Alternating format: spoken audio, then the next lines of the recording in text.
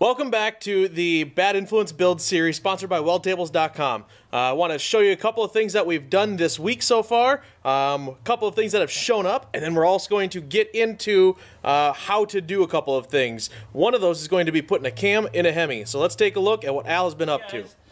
So this week we've been working on basically the doors, getting the doors finalized. And what we've done is we put the latches in and got the hardware inside the door. So you can see where the latches are inside. We had to kind of custom make some latches because the 2010 Camaro does not come with those type of latches on it. Had to cut the doors in order to fit all that. We made some frames for the windows. Now tomorrow I'm probably going to be cutting the windows and putting the windows in. But to get everything lined up so that you can close the doors and everything closes nice and easy, it takes a while to do. You just have to get everything matched up. So you can see it's nice, tight, all the lines match up, good to go. I haven't got the weather stripping on here yet. That'll be done tomorrow. And then the windows will get cut tomorrow and I'll have the windows in. So maybe we'll get a picture of that yet tomorrow also. I also got the struts put on the back of the wing. So now the wing is nice and sturdy. We don't have just the temporary braces in there. And you can see how we got those mounted underneath. Definitely go take a look at the build video we did of building the drag wing. Alright guys, so we're back, and I want to show you what we did with the windows here. Bear with my camera skills, I just got a new stabilizer here, so hopefully everything's working better. But there we go, see? So, what we got here is this is the Lexan windows. We got the template. We're going to go around like this. There we go. We made a template that fit inside this and up in the window there. Okay? And then, as you saw before, we already made the frame for everything to fit in on there and be able to bolt in. These rods is a rod here and a rod here. I can show you them there. We actually made them adjustable. They have an adjustable heim on the inside there, so that way we can adjust the pressure on there. There's going to be foam that goes right here. The foam that they sent us is a 1-inch foam, and it was supposed to be a 1/2-inch foam. So we just have a 1/2-inch piece that's taped up in there right now. So that is the door. There we have a carbon fiber trim ring that goes here and opens up nicely. Like I said, that is our adjustable heims on there. There's only a nut on the one there, but that way we can take it off, and if for some reason we need to adjust it, we can adjust that there. So, and then go, sorry, there we go, go this way like that, and nice and firm, no wiggles or anything. And then obviously we just made a quarter window. This one will actually just be bolted in, since we still have the steel in there. It'll go through the foam and it'll get bolted in like that. Okay, so at the back of the car, you saw we were working on this before, and now we've got it all welded up and finished. We're going to obviously sandblast and repaint this here. But what we have is a dual parachute mount. It's right at the back here. The parachutes actually hang up a little bit from this. Sorry, there we go. They actually hang up a little bit from this, so it will actually be an extra support for the wing. See how I can support that? We know it hangs up about 1 inch to 1.5 inches off of there, so it'll hold that up. Comes down. There's actually a backing plate in here, so it comes in. Let's go. There we go. It comes inside there.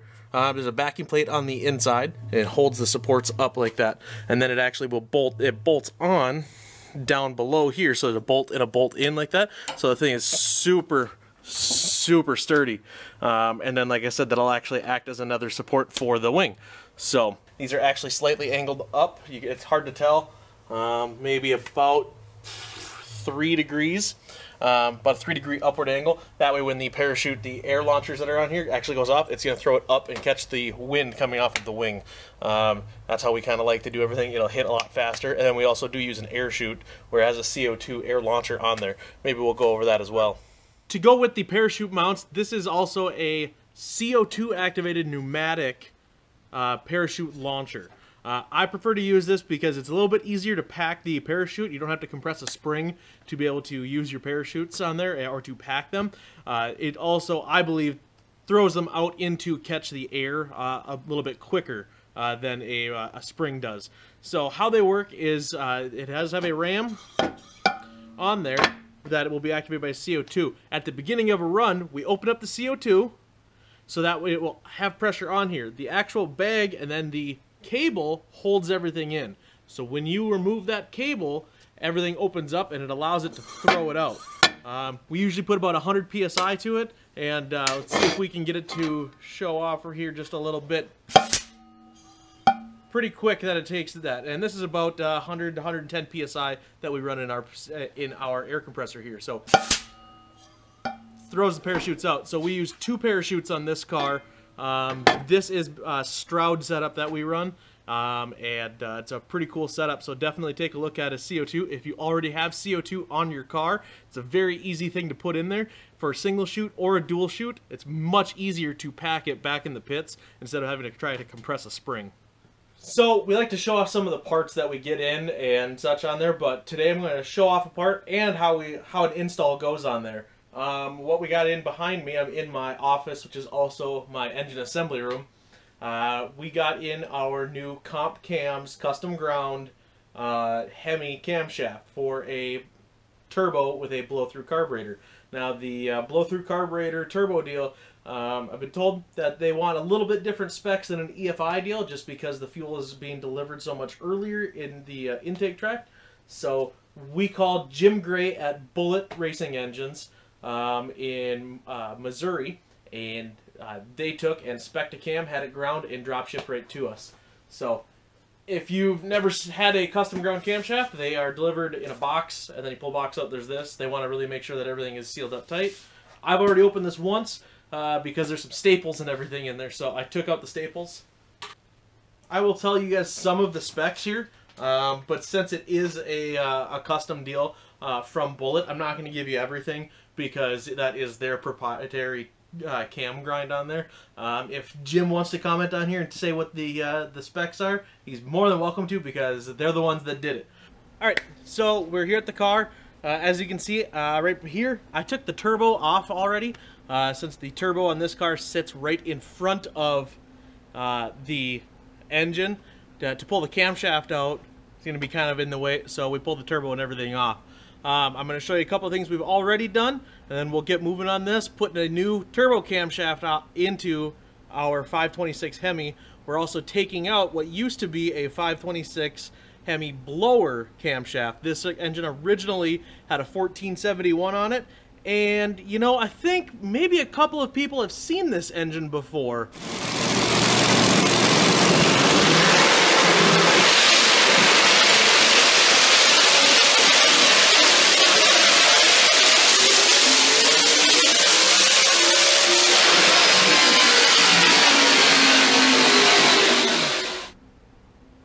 That's right, we bought the old Bad Judgment engine.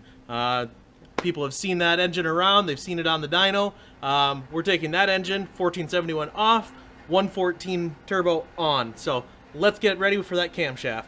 What we've done first, let's grab this, is up top here, obviously the blower manifold is off. This is one of the flanges for our sheet metal intake that we are building. It's over there.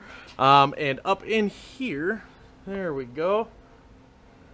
So we took all of the lifters out. These are, I do not even remember the brand off the top of my head. I don't want to be wrong on there, but they are a 903 lifter on there. And for the Hemi guys out there that know a bit about the Brad Anderson, Alan Johnson, you know, even some of the KBs, things like that, these are a standard spacing. These are a Venny head, a billet Venny head, with a Keith Black cast block that has been hipped. So it's a hardened block, and it's a very good unit there. So this is from the center bore here to center bore here is 1.8 inches or 1/800, and that is standard. What sometimes they do is they spread them out on here to go a little bit wider, and then the intake ports up here, they're able to make bigger for some of the newer stuff. So this is the cam plate. All the camshaft stuff is right behind this. There's 5 bolts here, so we've already taken those off, and inside is a gear drive. Let's get a nice close-up of that there. So inside the Hemi, we run a gear drive system on here. This is the center of the idler gear right there. And this is the spud. This right here, you see a hex. That is the fuel pump drive. And those 4 bolts that are on the front of the cover, see how there's the studs there like that? That is where the fuel pump will actually mount to. So if you haven't seen that before, there you are. Okay, so we got the bolts off here, and I'm going to show you how to take the gear off, and then you can pull the entire thing out. I had to use a little bit of heat because they had red Loctite on here, so I'm going to use a rag because the gear is a little warm.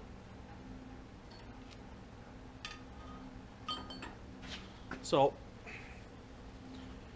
what we did is I marked this right here is where the dowel pin was for the camshaft, and then that was our mark on the gear for top dead center. Cam has already started to come out.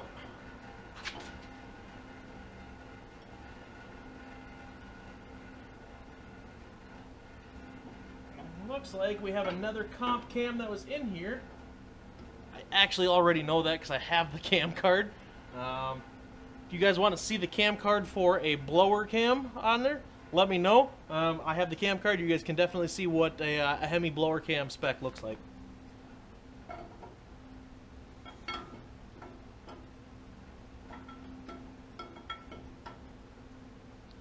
And there we have it. There is our old camshaft. This is the camshaft that won the very first COTS King of the Streets in Chicago. Clinton and his father came out there with the Bad Judgment car and won COTS, and then kept on going and won a couple more races. Then they put in a new Hemi, and they sold me this one. So we're going to convert this one to turbo and finish the cam swap here in just a sec. Well, this is part of racing, and this is part of building engines and working with other stuff. We just ran into an issue that the camshaft that we bought has a different journal size. We thought this was a factory cam. We used the cam card that was from the old cam. And unfortunately, the camshaft that's in it has a bigger bearing journal. So I'm going to show you exactly what that means. And hey, it's part of racing. It's part of all of this. So we're going to live, we're going to learn, and we're going to get the right camshaft and get out there and start making boosts. So let's take a look at exactly what is different from each camshaft. Okay, so we are back in my office and assembly room where we started. We have both of the camshafts here. We're going to show exactly what's different. We know that it's bigger, but how much bigger and why? I've kind of been through this once before on a nitrous engine, except the opposite way, where the camshaft was too big. So let's take a look at these two camshafts, see what's going on, and then we know exactly what to order for the next one. So here is the camshaft. You can obviously tell this is the one that was in the engine. It still has a little bit of oil. A lot of this is some residual oil and assembly lube. Yep, assembly lube. What we see here is when we could wiggle it in the block, we know that this one's too big up front. And then obviously the rest of them are going to be too small going back. So let's take and measure. Let's start with the second lobe here, okay, or the second bearing journal. So on ours, now we're just using just a basic dial caliper here. Yes, I can get my micrometer out and we can mic it and everything, but we are sitting at a 2.123 on there. The camshaft that we got that was too small is 1.980. Alright, so what it looks like is someone did a line bore on the camshafts 1, 2, 3, and 4, and they made all of those the exact same size, and they're going to use the same bearing. Whereas the factory one here, this is going to be bigger, this is slightly smaller, slightly smaller, slightly smaller, and then smallest on there. That way when you're sliding the camshaft in, the small one here is going to go through the biggest one, and work its way back when you install the camshaft. So what we're going to do is we're going to give Jim a call again. He's going to get us a camshaft, a different one. We'll see exactly what we can do with this. And we'll get a new cam with the right size journals on there, now that we know the journal size. Hey guys, it's Saturday night. I'm just getting ready to leave. I've been working on the turbo system tonight, which we're going to check up on in the next video. We just want to thank everybody for viewing, being a subscriber. If you haven't already, hit the subscribe button. It means a bunch to us. Right now we're in that mid-60s, coming up 70s subscribers. When we get to 100, we're going to be doing a giveaway. Also 250, 500, and 1,000 subscribers. As we grow, we're going to do a giveaway. At 100, we're going to be giving away a I am a bad influence hat. At 100 subscribers, though, we're going to go through and do a random giveaway on that. But thank you, everyone, for viewing, and until next time.